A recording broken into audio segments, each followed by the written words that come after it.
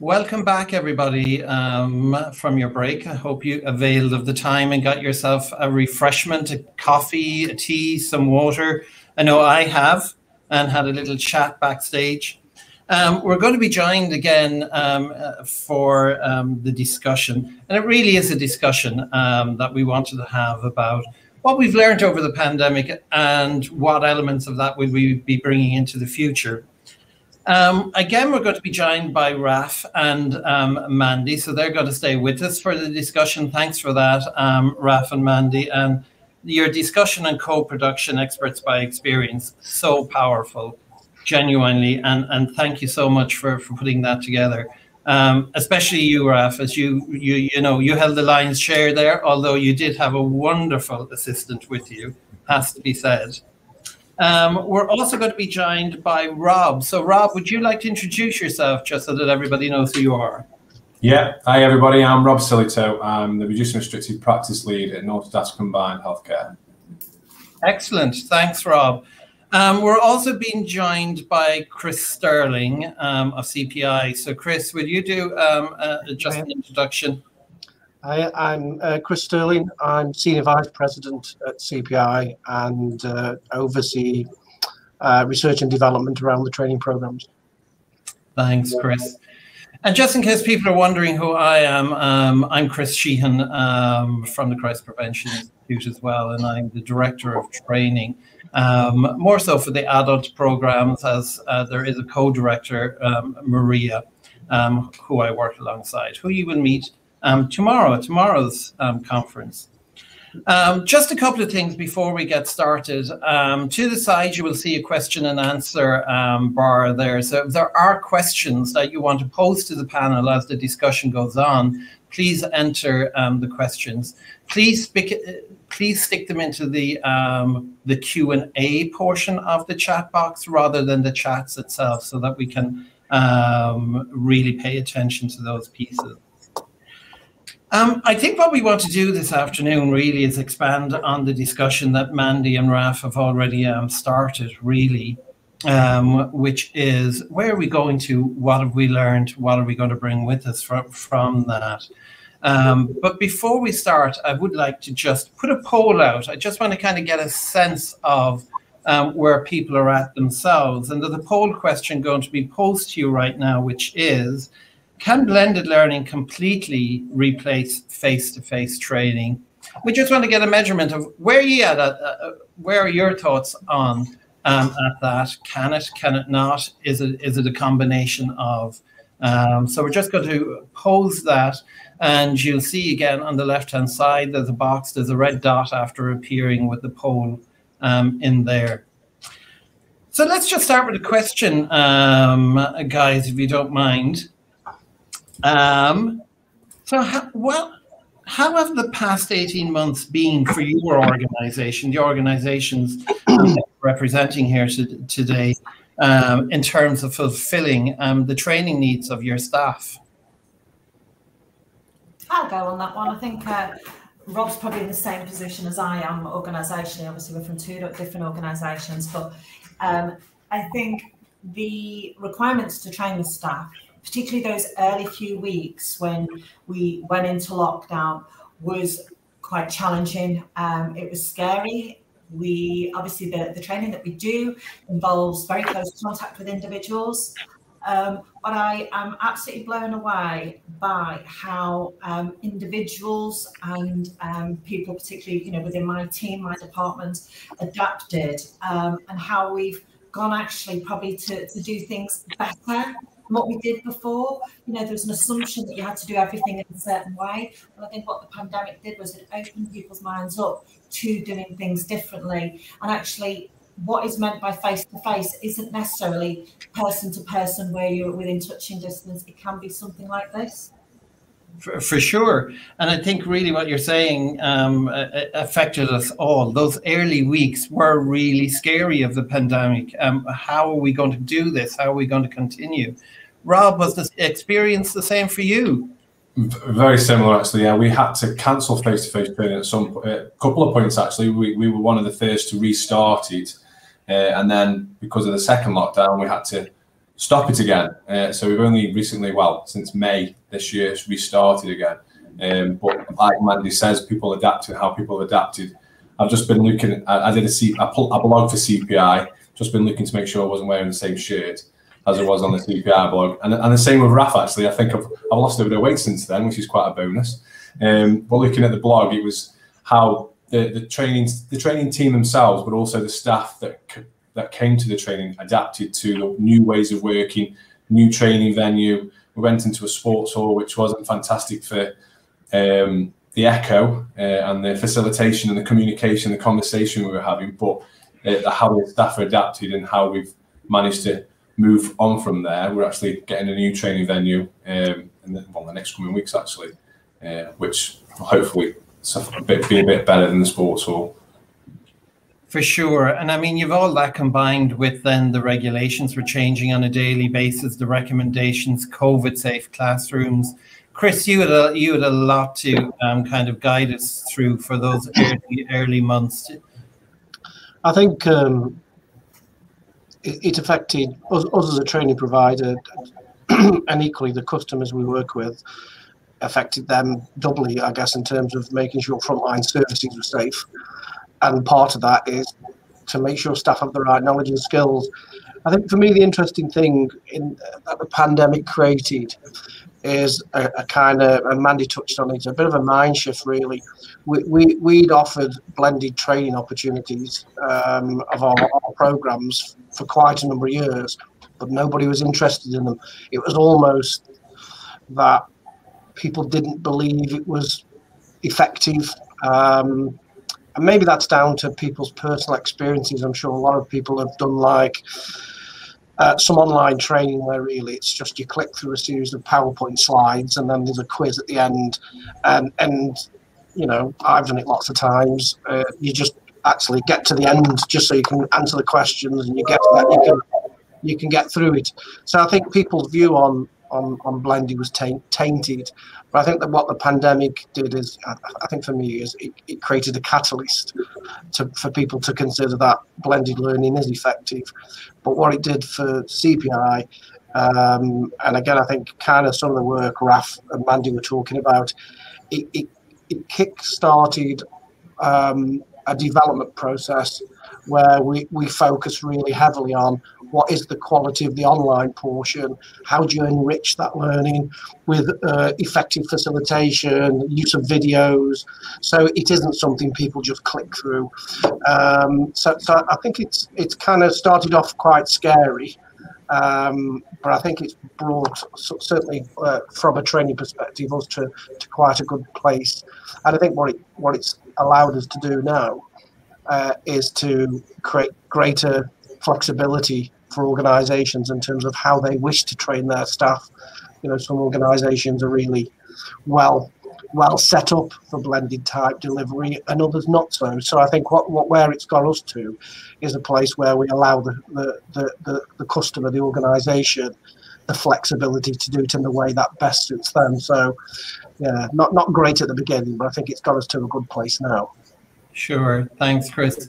And the thing, I think when we start to think about those early months, weeks and months, and us all learning, people being extremely anxious, I think we have to think about what was it like for the staff member who knew, I need this training. This training is what keeps me safe. We're going into a time where potentially people, because of their anxiety rising, etc., it can be, I guess, present more behaviors, etc. Have any of you had any experience of that where staff were quite concerned about, I need the training, but you're not providing it in the way that suits me, etc.?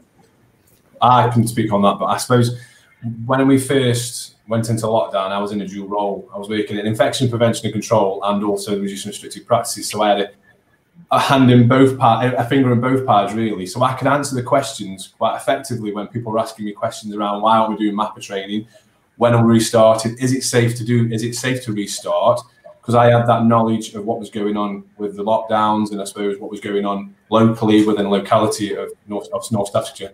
So I was able to answer them questions, but still the anxiety was quite evident from the trainers, but also the participants as well. It was like, can we do this effectively? Can we do this safely? What things are we putting into place? And we've had to put a brief presentation to say what we are doing to mitigate against the risks. Although it's quite evident that we've had to expand the area where we're delivering training because of social distancing, always wearing masks, the hand sanitizer, but explaining that in first hand to the person that's in there at the same time, hopefully will trying to alleviate some of that anxiety. I no longer work in RPC, so I can't really say that anymore, but it does help. It did help anyway. I think having the correct information and being transparent about it was really the most direct way of answering those questions.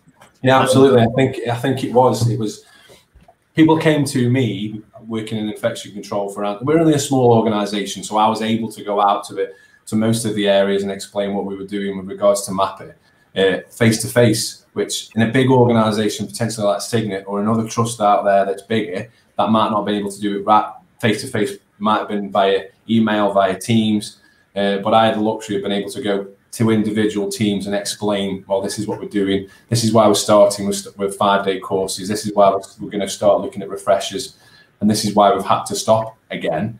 And just I suppose, again, I keep bringing the word back in, but adaptations, change to the way that, because working in infection control especially, things were changing minute by minute, never mind day by day, it was minute by minute at the start. So it was quite a challenging time. Yeah, and I see lots of comments coming in as well. I mean, things that we're talking about, finding even training venues being really, really difficult around the country, both here, also in Ireland. And even in Ireland right now, they're not permitted to ask somebody if they're vaccinated or not while attending the training. So that creates its own limitation. And as our colleague is describing it, somewhat of a minefield in some ways. Some people are asking if more of our CPI programs are going to become blended in the future, specifically clinical holding. And there will be news coming up on that. Certainly by the end of the year, we'll be getting a communication out. But we've started to look at all our programs. But I think I don't want to kind of get into specific programs here today, if that is okay. Yeah, Chris, sorry. If either Rob or Mandy, you know, has the pandemic and the switch and the more acceptance of blended learning, is that something that you as your respective organisations, is that the direction you're going? You're looking at all the training that you provide and whether or not there can be a blended option? Because I guess one of the things that blended has been able to help is it allows people to still access training that previously would have been only face-to-face. And I think for certainly a lot of the training we provide, there will always be an element of face-to-face when you're helping people to develop skills and apply skills. So, but I just wondered, you know, what you've done in terms of your own organisations. So from my perspective, from Cygnet's perspective, we very quickly had to look at everything we were doing and look at what was going to keep our staff safe, particularly those new staff, because we were still recruiting, staff were still coming into our services. So we really did need to keep people safe. And that meant looking at all the other face-to-face training that we did and how we could adapt that very quickly. So we put a number of things in place from our organisation's perspective. We looked at where there was blended learning, that we maybe trained in smaller groups. But, you know, seen in the chat a lot of people struggling with venues. We actually trained in smaller groups at venues. So the groups weren't mixing with each other. So, you know, when you've got an organisation on site, you might have 5 or 6 sites all come together to reduce the number of people from each service off shift at any one time.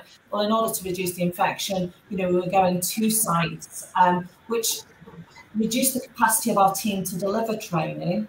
But what we did, organisation, was make a decision to extend the refresher time around that training. So what we're now doing as part of our recovery plan is actually bringing that down to the refresher time that we feel that works for our organisation, being back to the 12-month period. But to answer your question, Chris, I think going forward, I think what we do when looking at all the training that we do is take a balanced view on that, and it's about how successful and how appropriate is the training that we're provided, and how does it lend itself to a blended approach. Now, some of it's great, you know, we find that, you know, it works really well. I think one of the key things, if you are going to do something blended, is having a platform, because one of the things you do lose with, whether you talk about it, virtual training, is that you lose that ability for that conversation, for that dialogue, for that interaction.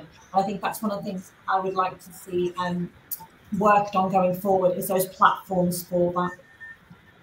For sure.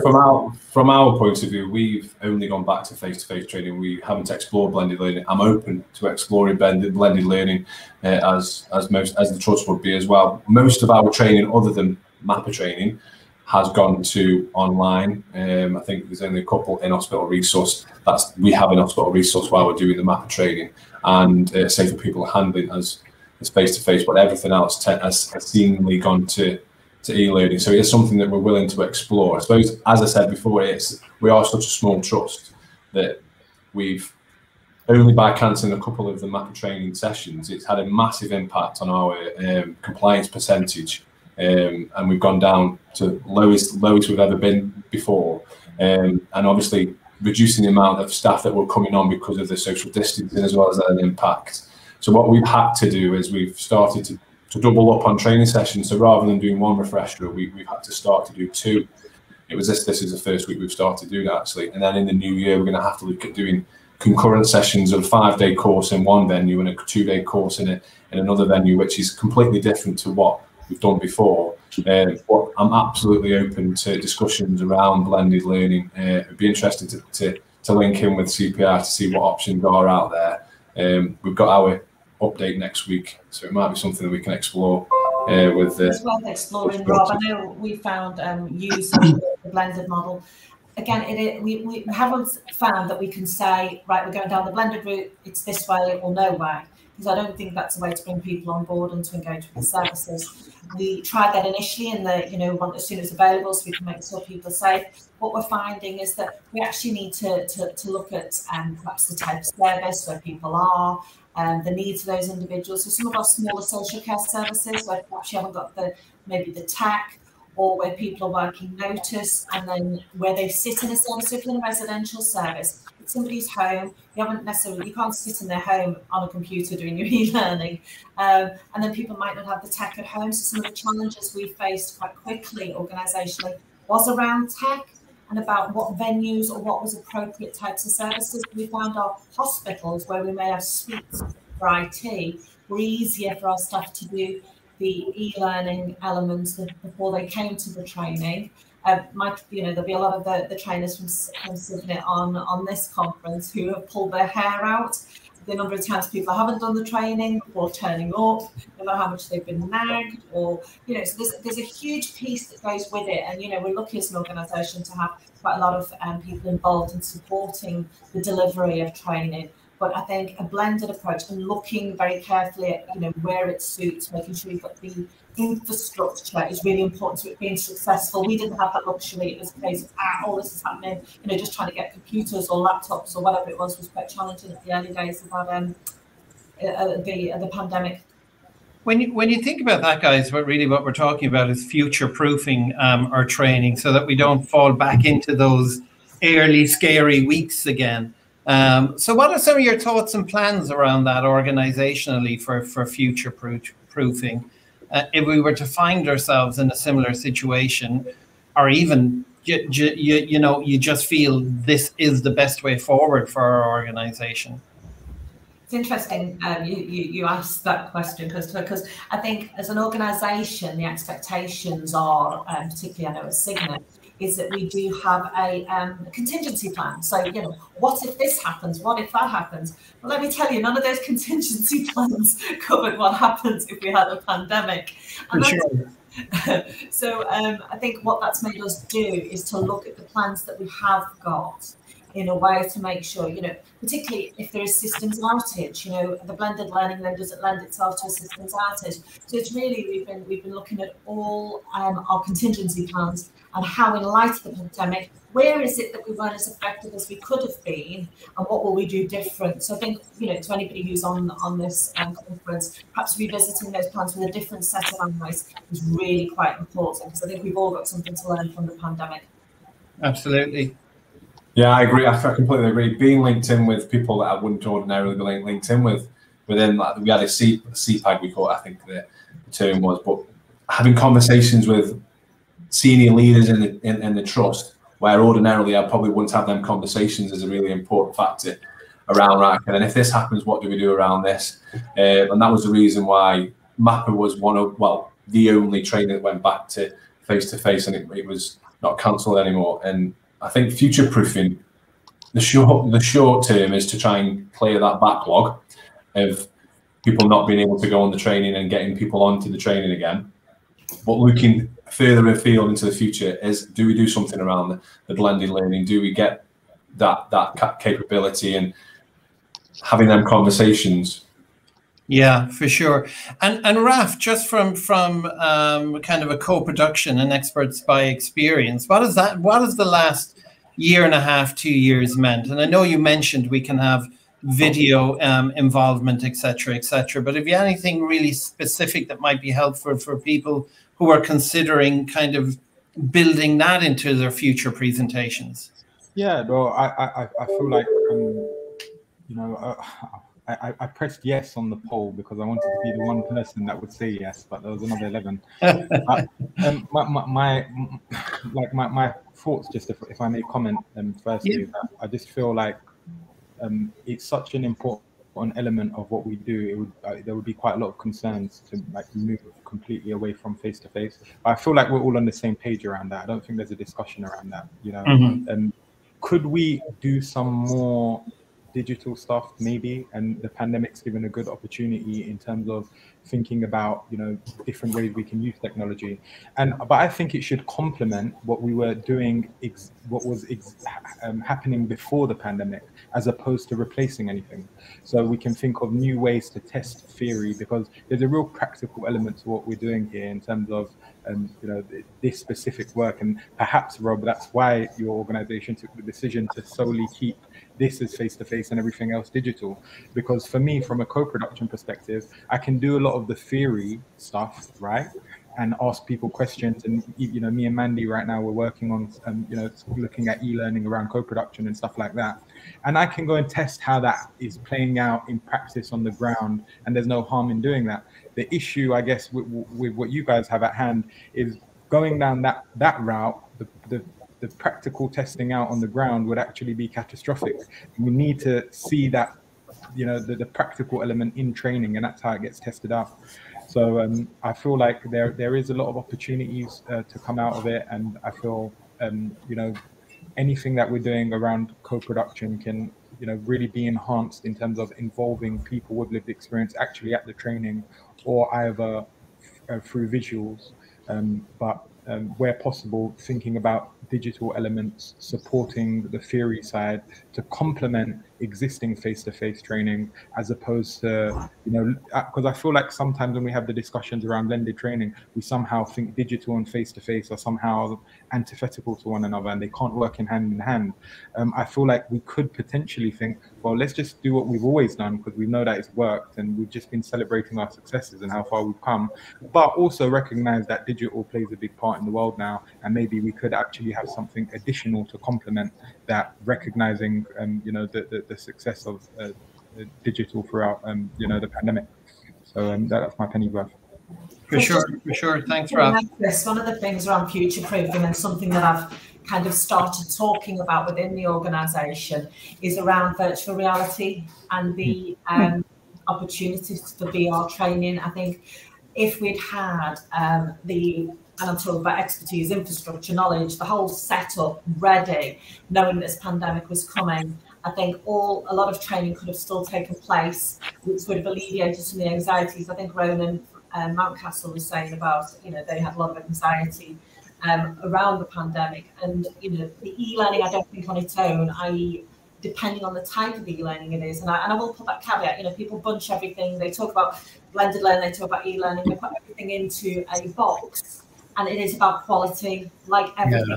So when you've got a quality e-learning presentation, it can be just as effective as face-to-face, if not more effective for some individuals. But we're talking about individuals here, and everybody has a different learning style, a different preference. Sure. Establishing that as an organisation, I think for me would be the way forward. What is your preferred learning style? How do you like to do that? How do you like to learn? And tailoring stuff more to an individual's needs. Very difficult when you've got 10,000 staff. I appreciate, Rob, you might be thinking, how's she going to do that? But I think being a bit more tuned into our staff will really get the best out of them. I really like that idea of it's the individual, and I think a lot of staff that come onto the training like to have that ability to have that conversation with the instructors, to have the conversation. We're having this, we've got this problem, this issue happening on the ward. What can we do about it? And being able to, and for the instructor as well, for me, having that links with the wards, being able to see the people coming in and have that conversation about, because one of the things we've implemented recently into the training is talking about safe wards. So we're talking about safe wards and how can that have an impact on the wards, and that could be done via e-learning. But I don't think the passion that comes from the instructor potentially is going to be missed. So the passion about the theoretical components around the de-escalation, about the verbal escalation continuum, all that kind of thing, and the trauma-informed care, and I think that's what will potentially be missed with the e-learning, with the blended learning potentially. But like I say, it's and I completely agree with you, Raf, because recently I've now got another dual role, no longer an RPC and reducing restricted practice. I'm working in the digital clinical lead as well, 2 days a week. So working with the digital team, how we implement things onto wards are mainly around the EPR that we're using, but how we move forward in the trust digitally. I think this time 24 months ago, 18 months ago, we probably wouldn't have been thinking about anything digital. We're probably just carrying on up until the point of, like Chris said, they had the opportunity to do it, but not many people took it on. But because we've had the pandemic, what do we do now? Okay, then we've had to adapt, we've had to change, progressing with that, and how we keep some of the elements, but also introduce some of the elements that we'd like to keep and enjoy. I think that's really important, because if we take a breath, for instance, and say, right, we're coming towards the end of it, we hope, we think that's what evidence is showing us. But what were the best bits? What have we really learned from that time? Because we've come through a difficult time from a training perspective, keeping staff safe, keeping clients and service users and patients safe, et cetera, et cetera. What are the best bits, guys? What should we be moving forward with? What have we learned? It's a very good question. I'm just trying to have a think now. I think for me, it's the connectivity again, because we went for so long without seeing people as a training, as working from home. Obviously, I was working in RPC, so I was on the wards and everything like that. But some of the instructors that work in the team hadn't seen people for a long, long time, and having that connectivity with the participants and having them conversations about what's been happening over the last 18 months, finding out what's been going on, how long has it lasted since you last did a refresher, what's been changed. Have we still got the bad jokes that's in the training? Mostly yes, but there are some new additions. But it's that connectivity and them conversations that we've had that I think will harness and keep. For sure. Mandy, you're thinking. I'll go to Chris as you're thinking. Yeah, I'm just looking at some of the questions people have popped into the chat. A couple of points that people have put. Concern about, the learner doesn't really engage with the online portion of the blended training. I think, with some learners, adult learners, getting people to engage can be difficult. As adults, we can be a bit cynical when it comes to learning new things, particularly if we've got a lot of experience in the field we work in. But I also, I'm sure, people who are listening in who deliver training find even with full face-to-face training, you get some learners who are very difficult to engage.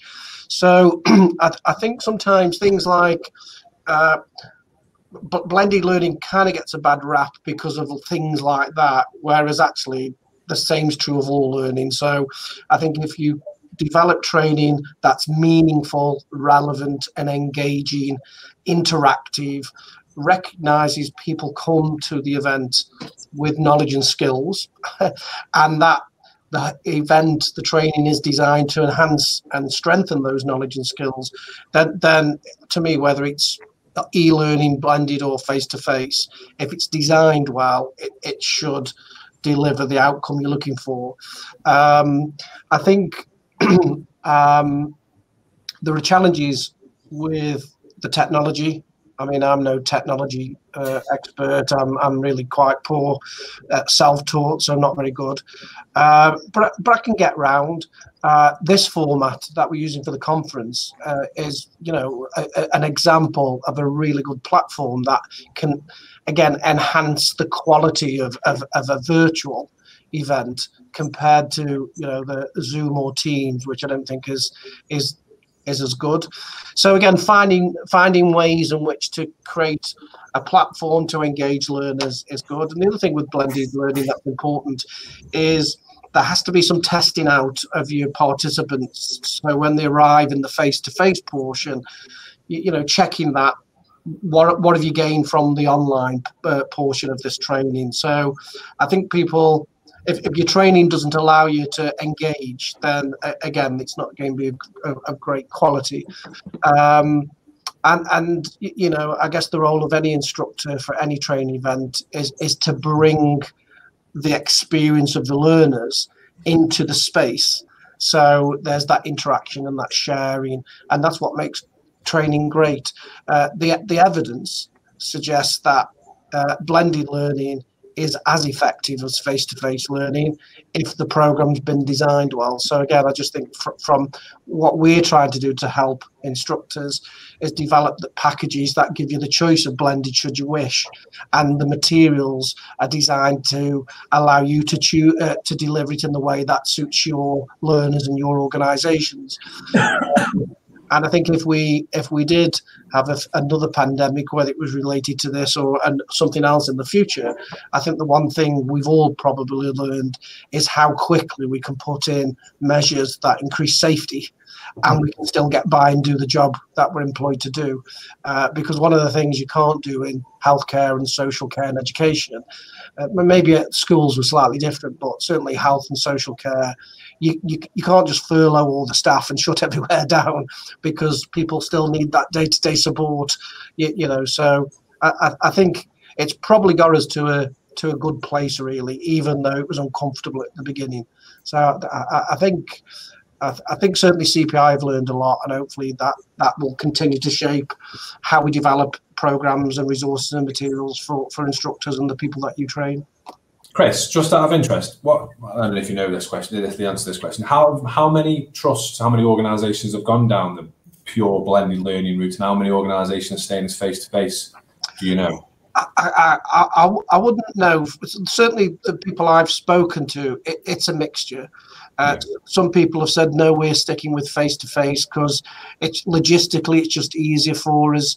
Other organisations have relished it and said, you know, we've invested a lot of money, infrastructure, so people can have access to computers easily enough. You know, we've got all the admin who can set up all the seats, who can track people, make sure they've done what they need to do prior to the face-to-face. So I think every organisation's been very different, and what we've tried to do, certainly with the second edition of materials, is to make sure if you pick up the materials as the instructor, everything is there for what you need based on your delivery that suits your organisation. So I think it's just been a bit mixed, and I'm sure over time we'll see more use of blended. But again, for the type of training that we offer, I don't think you can ever get rid of the face-to-face.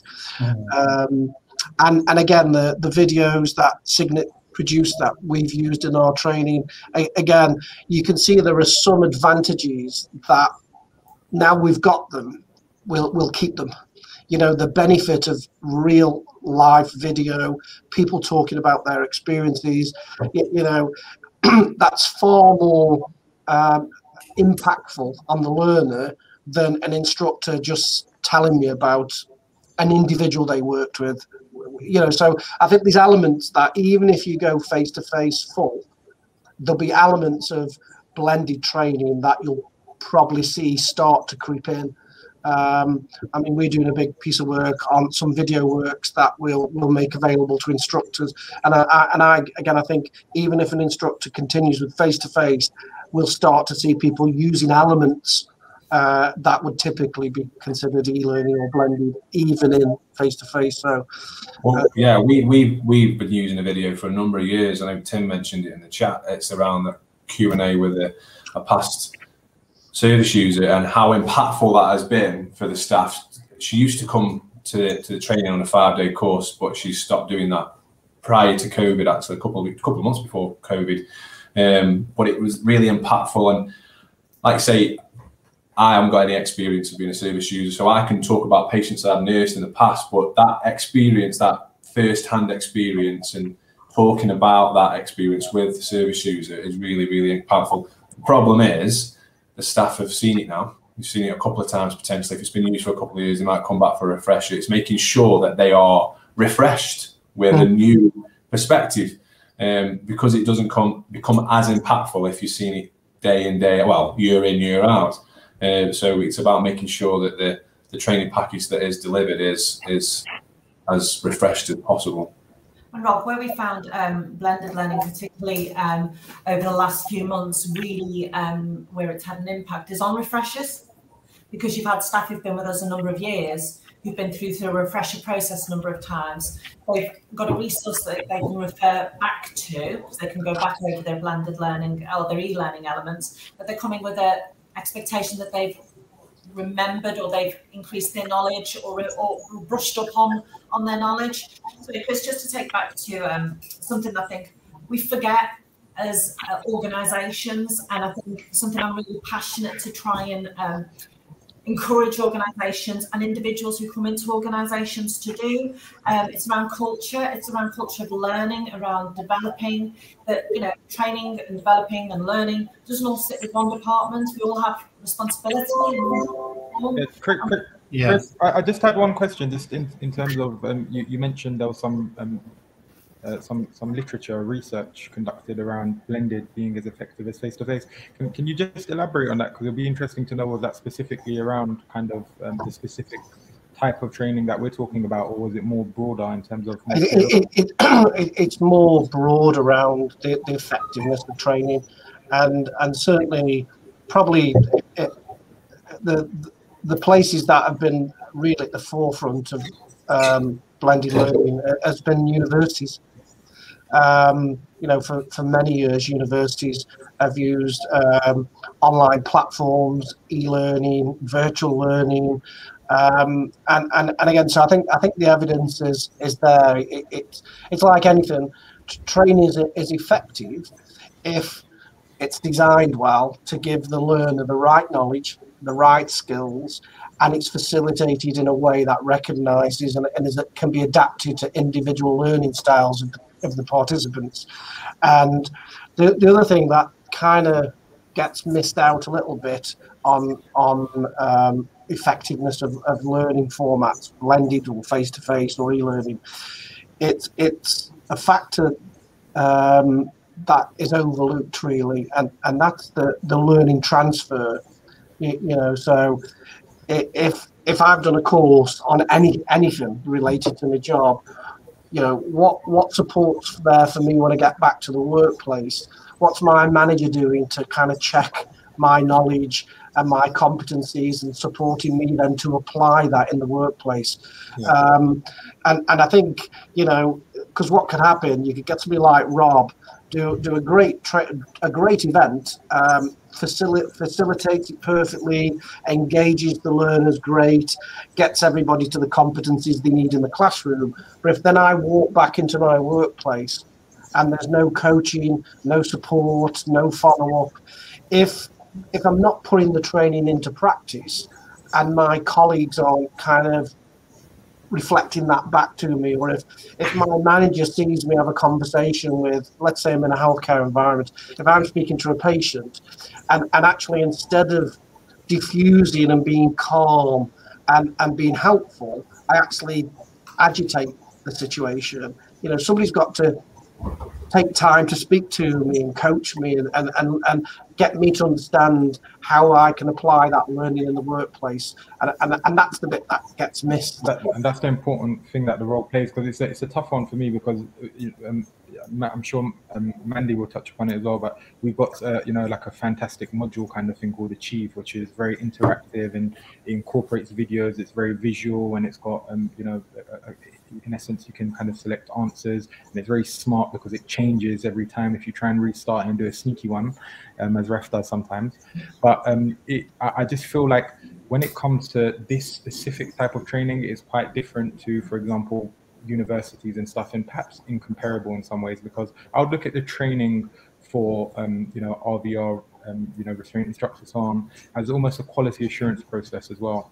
And I just put a poll in just around the potential safeguarding issues relating to new starters, for instance, because I feel face-to-face an instructor can really know where the strength is in the room and where some more focus may need to be. And you know, it's almost like a little bit of a sieve. It's a starting point, and could that potentially be lost moving away from that? But I feel like a balance in a kind of Achieve way, you know, could in essence work, because as you were pointing out, Chris, if we are moving towards incorporating more digital, could that be packaged together and then put on something similar to like what we've got, Mandy, in terms of the module side of things? And that's what I was kind of saying earlier, Chris, in terms of are we really just not talking about complementing what we already have as opposed to replacing anything? Oh, definitely. I mean, it isn't an either or. It's finding a way to deliver workplace training in the most effective way for each organisation, and I'm sure, you know, whether it's 12 months from now or 5 years from now, if we were to come back and have the same conversation, I guess we'll get a similar kind of perspective. Some people will be using blended a little bit more, some people maybe a little bit less, but I think it will become part of how we learn and how our workforce learns. I can't see it ever going away, but I do see that certain types of training, particularly when you try to develop people skills and competencies around the role that you perform, I think there's always going to have to be an element of face-to-face, facilitated with an experienced instructor who can bring the learners to that point of application in a classroom. So I think that'll never go away, but I do think we won't be having the conversations about either or, better or worse. It will be what's the quality of the training we provide, and what format is that accessible and delivered in, and is it designed in a way that at the end of it allows the learner to achieve the competencies and the learning outcomes and in that sense, that's the ultimate test for any training, regardless of how it's delivered.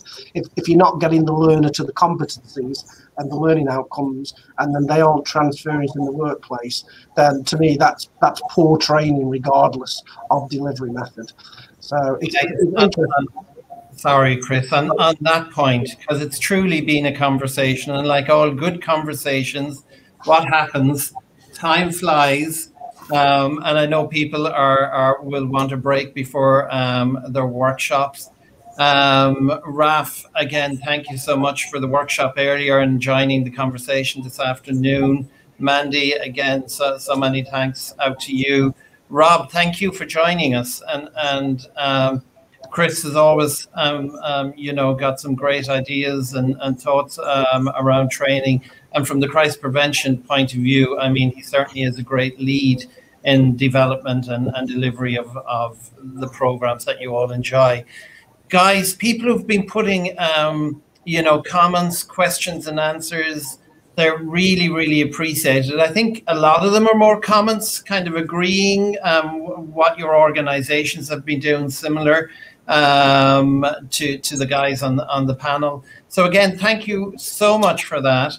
We're going to bring the conversation to a close, and you will see coming up on the screen directions for you how to get into your selected workshops. Again, guys, thank you so much, and enjoy your workshops. Thank you for having me. Cheers, mate. Cheers. Thank you, guys.